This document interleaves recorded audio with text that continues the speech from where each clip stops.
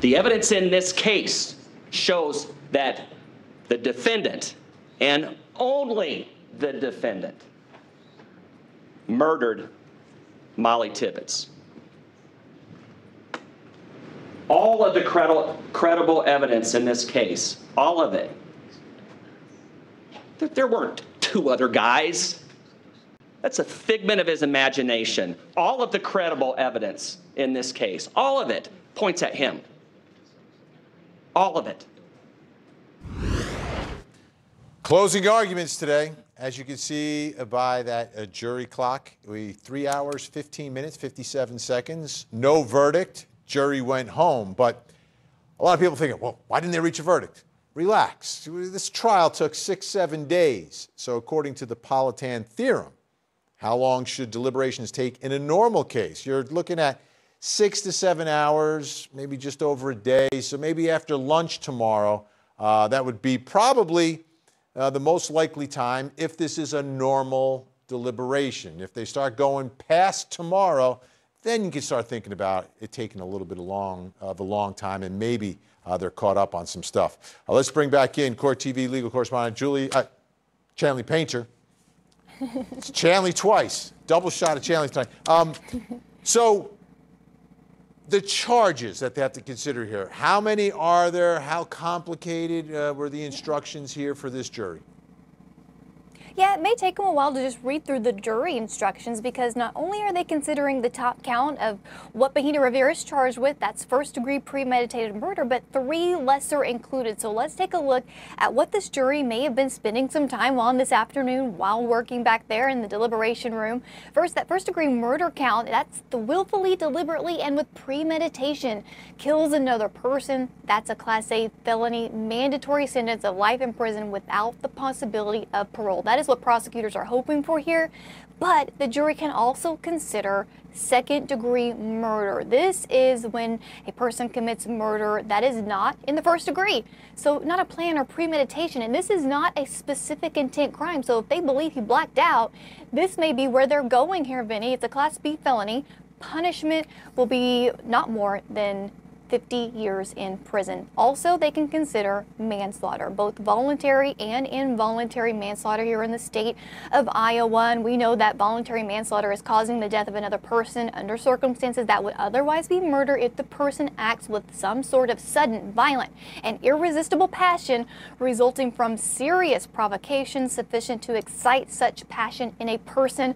Class C felony, 10 years in prison. And again, maybe he got so angry, they want to believe that that inflamed him to commit murder here.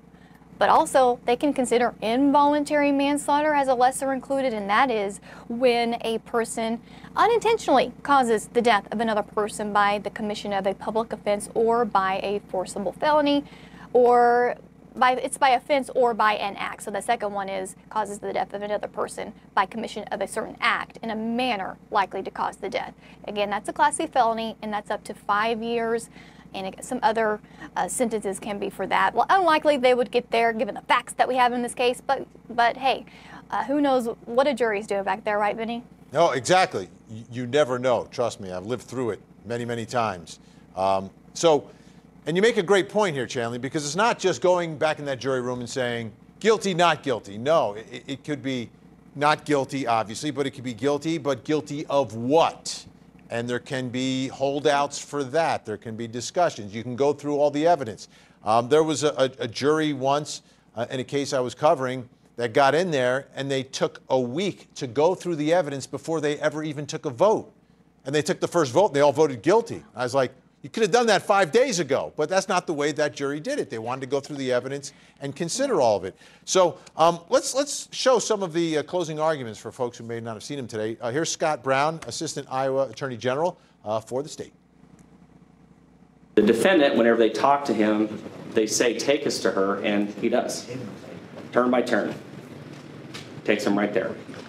Right? He led them to Mollie in the dark from Yerby Farms. Remember when they left the police station, left the sheriff's office, they had to go out to Yerby Farms to orient him, and then he took them there. No mention of 2 other men.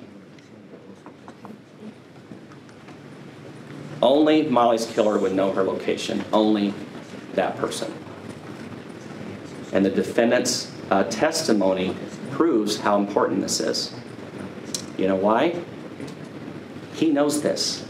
He knows this is the one kind of thing that people can't get past whenever it comes to his guilt, right? That he led them to the body. Wow, that's pretty powerful. So then what does he do? He comes up with another story. And most cases have that one big piece of evidence, right? This is the one big piece of evidence, because when we think about the story of what happened to Mollie Tibbetts, she was missing. Everyone was looking for her. It was the biggest search in the history of the state of Iowa for a missing person, and he took them right there. And from my perspective, for the jury, this is a guilty, not guilty issue, right? Whichever way you come down on this issue, on how he led them to the body, if you believe he knew it because he was the one that put her there by himself, then he's guilty of something. But if you believe or are considering his story, that's the road to not guilty. Yeah, and Vinny, I think the prosecutor did a good job of saying, look, he's been incarcerated for a couple of years now, and we're supposed to hand him all of our evidence. He knows all the evidence we have, where the DNA is found, you know, what his confession says. He had time to craft a story that made sense around the evidence we would present in this case. I thought that was a good way to spin, to get the jury thinking, okay, well, if he knew these facts, then it would be kind of craft the story, because parts of this story may have resonated with some of these jurors, right, Vinny? So I thought that was a good way to turn it back on the defendant here. Yeah, and I'll tell you what, I mean, there are different responses to his story. I mean, some people I've seen say, yeah, well, yeah, the defense has really, you know, given us something to think about here. And a lot of people are dismissing it as utterly ridiculous. But it's 12 people, all have to agree to something, and that may be a part of the challenge here. Another one of the challenges was, why would he do it? Because this is not a career criminal. This is not someone who had a history of stalking women like that farmer. Take a listen to Scott Brown talk about the motive. How does the defendant have a motive? Well, he tells us what it is. Anger is a pretty good one.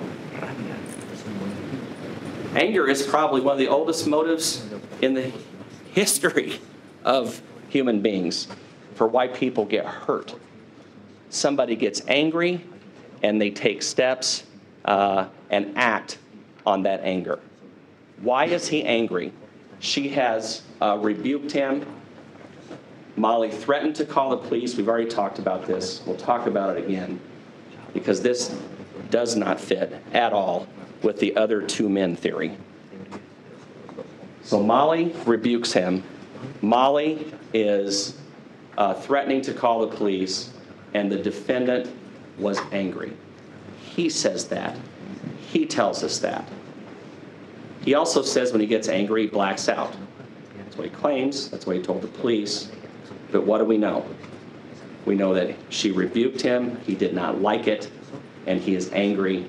And the way he reacts to that anger is to stab this young woman to death and dump her body into a cornfield. Now, I can understand this story as well, you know, because it came from him, right? This is what he told police, that he's driving by, she's jogging, and she smiles and waves, right? She smiles and waves at him. He's reading that like, oh my goodness, she likes me. So he goes and turns into the stalker, driving her, trying to find her, and approaches her. And then she freaks out because this guy has followed her in the car, has now gotten out of the car, is approaching her and doing whatever. She's threatening to call the police. He doesn't want the police involved because he knows he's in the country illegally, number one. And number two, he doesn't want to get arrested, and he's probably pretty angry that this woman has dared to turn him down and his fancy haircut. That he still has after being incarcerated so long, by the way. But yeah, is that the sudden provocation that maybe inflamed him, invoked him to commit murder here, that he would be so angry at being refused by Mollie Tibbetts. Maybe that's where the jury would go here. Who knows about that? But another motive that the prosecutor pointed to, Vinny, on rebuttal was the sexual motive. I know you and I have talked about this previously after the medical examiner's testimony, and I was able to see those graphic photos, and there's no doubt, no person with any common sense can look at that and see that whoever killed her had a sexual motivation here. And prosecutor arguing today that that corroborates his story that, oh, he thought she was hot and that was why he decided to stalk her, abduct her, and kill her. Chanley Painter on Verdict Watch and breaking news tonight. Chanley, thank you so much. And thanks, Vinny.